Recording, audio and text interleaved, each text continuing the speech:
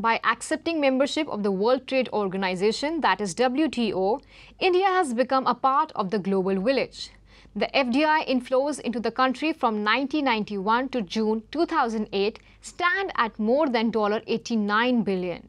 We have witnessed a major change in this area between the years 1992 till 2007, and if one scans through the newspapers, one will find that economic news has taken priority over political news.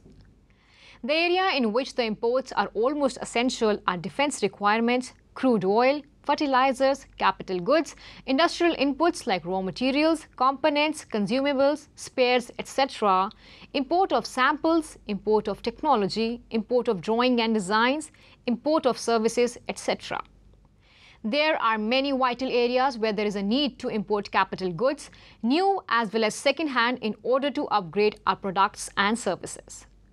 Likewise, in the case of contract manufacture, a firm makes a contract with another firm abroad whereby the contracted party manufactures or assembles a product on behalf of the contractor. The contractor retains full control over marketing and distribution, whilst the manufacturing is done by the local company. The advantages of such outsourcing are: there is no need to invest in plant overseas, the risk of assets expropriation are minimized, risks associated with currency fluctuations are better managed, control of marketing is retained by the contractor, a product manufactured in the overseas market may be easier to sell, especially to government customers. Lower transport costs and sometimes lower production costs can be obtained. To sum up, it is not possible to survive without imports when the world is moving so rapidly towards globalization and liberalization.